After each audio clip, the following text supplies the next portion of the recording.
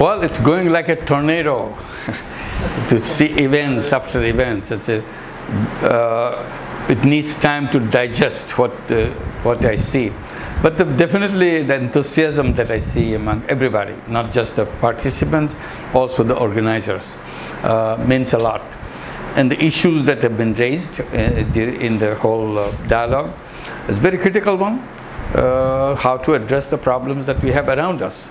And focusing on the young people is the right thing to do. Well, last night we had the whole gathering, 4,500 people together, and among them many young people participating.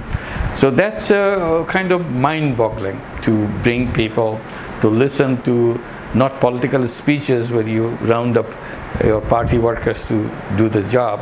It's people who are interested and willing to listen what you have to say, what the future is like for us, all of us in the world.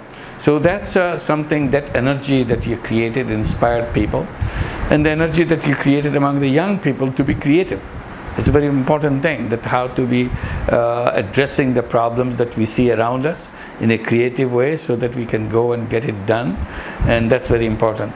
So to have the continuity of it every year, to come back and see, revisit the thing, I think it's also very important to have, and also bringing people from outside to look at it and give their views and give their experience, sharing their experiences with the rest of the people here. It's extremely important because that's where the changes will come from the bottom. If you can energize the bottom people and give them the scope to bring out their creative power, particularly to the young generation of them, and go out and do the things to solve the problem that we see around us. And Deshpande Foundation has been working towards it. We have been trying to do it for many decades to address that in various formal structures like Grameen Bank and other social businesses, one after another. This becomes instances which inspires other people that you didn't even think about. Looking at you, what you have done, you'll be amazed how many other organizations getting inspired by similar things, and they will add their piece, but still it's an inspiration which you have created around you through your activities, which will initiate many other programs, many other ways, and that's the whole purpose. Not only just limit to ourselves, also give a direction and the possibilities, open it up and share with each other. In our social arena of activities, there is no copyright or a patent right. We share everything. If you want to say copyright, we'll be saying it's a copy left.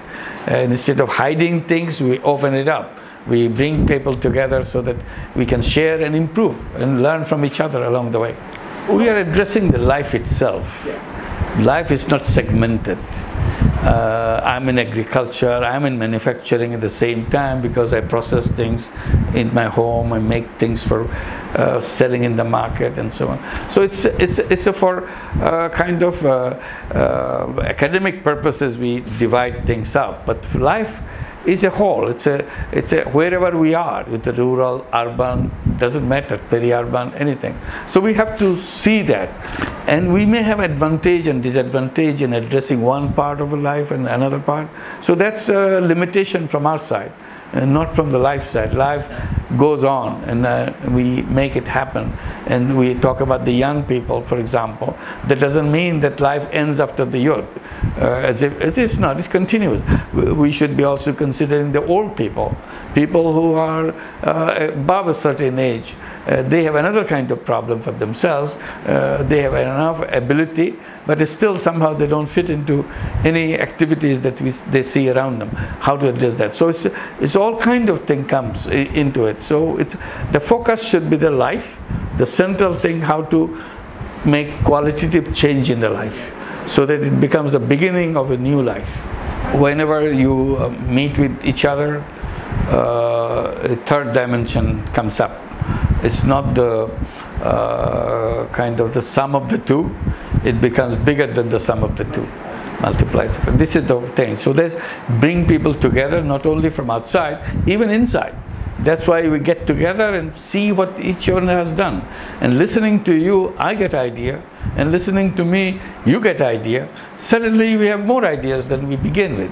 That's a whole thing. So it's very important to bring people together and kind of look back what we have been doing. And then see the forward. What needs to be done? Where do we go?